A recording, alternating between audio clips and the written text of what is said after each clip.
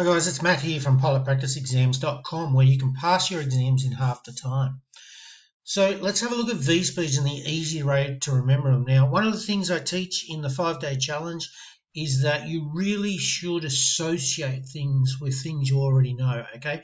Now, some of this is logical and some of it you just need to do by association.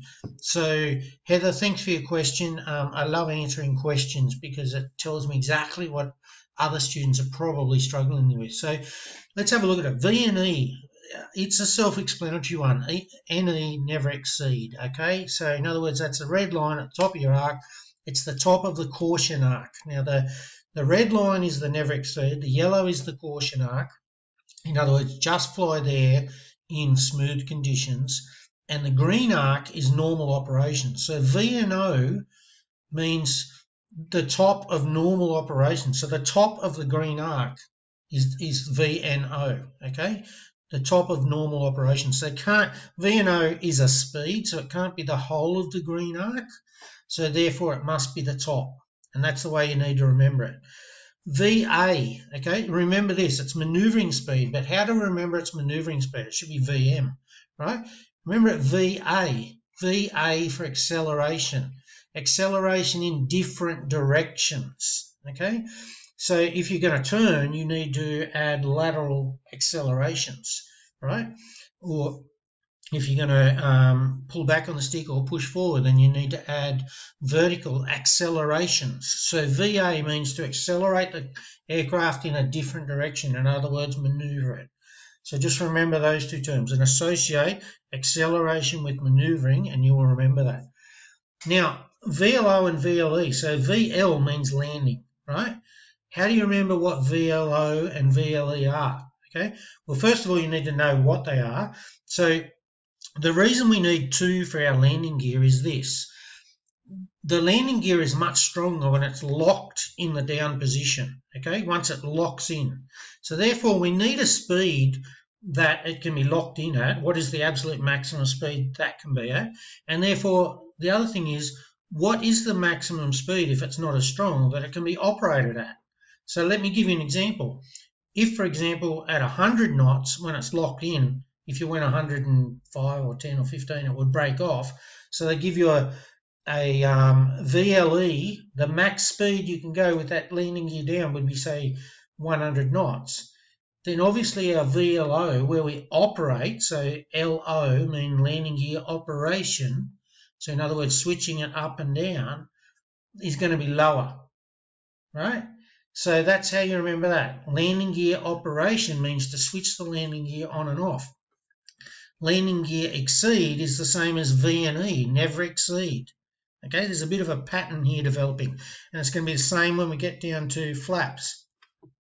Okay, so Vx and Vy. Now, you just have to remember that X and Y is, you know, to do with a graph, and X, anything to do with Vx and Vy is to do with climb. You just need to remember that. Vx and Vy is graph and climb. Now, Vx, okay, when we talk, we need to mentally associate it with something else. So remember, whenever we talk about a triangle or an angle, we always say angle X equals. Okay, if we're going to name a number, then we use other letters. I won't say them because I don't want to confuse you. But when we're talking about one angle, we generally say angle X equals.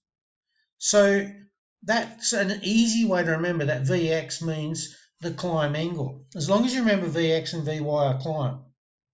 Now Vy, what I like to mentally associate it with is Y, okay?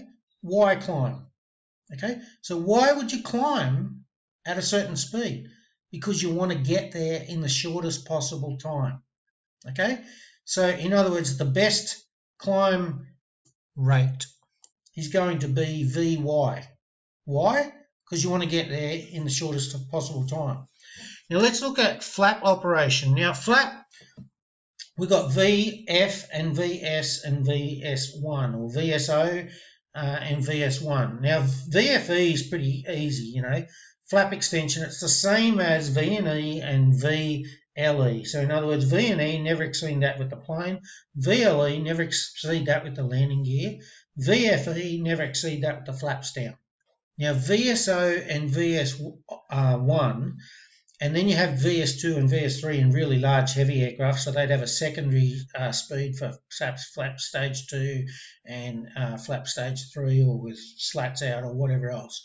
So what you need to remember here, this is the least logical of the whole lot, okay? What you need to remember here is that this is the least logical. So in other words, if it was logical, we'd remember it like this: 0, 1, 2, 3. In other words, 0 would be clean, 1 would be stage 1 flaps, 2 would be stage 2, 3 would be stage 3. Just remember the VSO 1, 2, and 3 are really illogical. They're in the wrong order. Okay, so 2 and 3 are okay, but 0 and 1 are back to front. They're wrong. And if you associate that, you'll remember it. So VSO is in landing configuration and VS1 is clean. And if you remember it that way, you will remember all of these. So let me just race through them again to reinforce. Okay, VNE, never exceed, self-explanatory. VNO, normal operations, self-explanatory, as long as you remember it can only be one speed and not a whole arc. Okay, VA, acceleration, just remember to change directions you have to accelerate in a certain direction. VLs, they're all to do with landing, and O means ops, E means the same as VNE, the same as VFE, okay, never exceed, never exceed, never exceed. VX and Y, X, when we talk about angles, we always talk about X, so X is climb angle, Y, why would you want to climb, okay? VFE, self-explanatory, flap expansion, the same as VNE, the same as VLE. And then when you get to your VSO and your VS1, just remember the flap speeds are all messed up, okay? It's illogical and it's in the wrong order. And then you'll swap those two around. If you do that, you'll remember it all. So good luck. Thanks for listening. Matt from Pilot Practice Exams, where you can pass in half the time.